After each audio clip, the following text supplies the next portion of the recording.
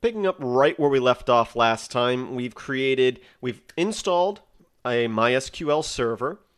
We have created a database called Films by Chris. We created a table inside that database called Users, and we've inserted information for 5 different users. You can see them on the screen right there. And we showed you how to display all the information using select asterisk from users to search through and display all fields from the users table. Now we're going to show you how to narrow down your search fields. So just hitting up arrow, we can look again and we can see the last command, select asterisk from users. And if we hit space here, we can continue with this. We can say where, and we'll say lname equals, and we'll say Jones, and then we'll put the other single quote there. Now when we hit enter, you can see it displayed all the information for everybody whose last name is Jones. So we have select, and then the asterisk means show everything from users, that's our table, where the last name, lname, equals Jones. Now we can do the same thing. We can do Occupanti, and if I could spell my last name right, that would help. An I there, we'll hit enter, and now you can see it's displaying everybody who has the last name Occupanti, which is me and my wife. Now let's say we just want to see the usernames for anyone who has the last name Occupanti. We can change this asterisk, because this asterisk here is what is being displayed.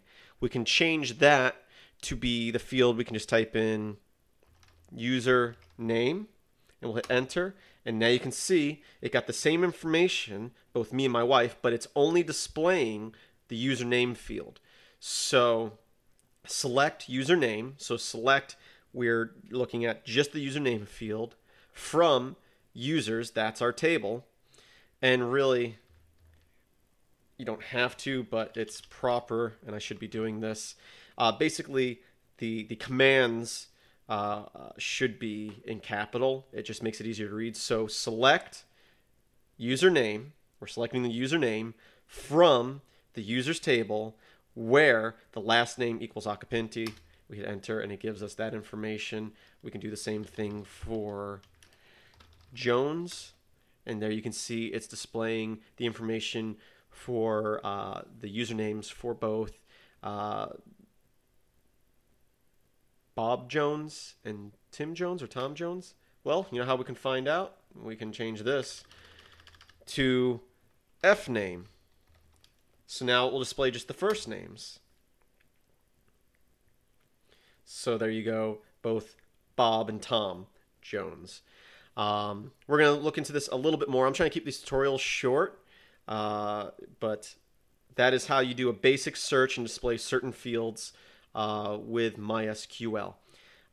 This is, I think, my 3rd tutorial on this, and I've got a few more coming with some other basic stuff. Once again, MySQL, I'm not that fluent in it. I just know how to do these basic things. I thank you for watching, and if you haven't watched the previous tutorials, give them a look. Hopefully I'll remember to put some annotations up towards them, and I just hope that you have a great day.